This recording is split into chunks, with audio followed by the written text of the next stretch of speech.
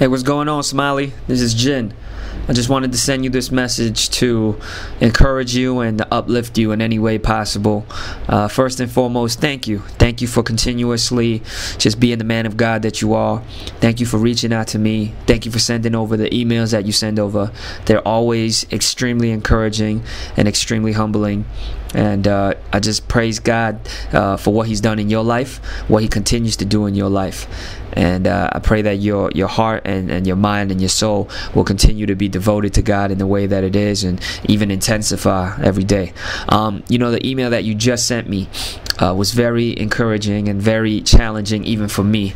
I totally know what you mean about you feel like you're in a season where God has put this thorn in your flesh, similar to Paul, to where the thorn in the flesh not only keeps him humble, but it shows the imperfection in Paul, to where we have to rely on God and to see that God's grace is sufficient, and it is in our weakness that His strength is made perfect. And man, I can attest to that, and I can find commonality in that in so many ways. So thank you for sending it over to me, and I just wanted to encourage you in any way that I can.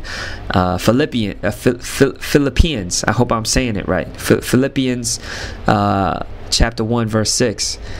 I am certain that God, who began the good work within you, will continue His work until it is finally finished on the day when Christ Jesus returns. And God's obviously done some amazing work in you. So, now is the time for you and for us to just to show endurance and to just run this race that God has put us on.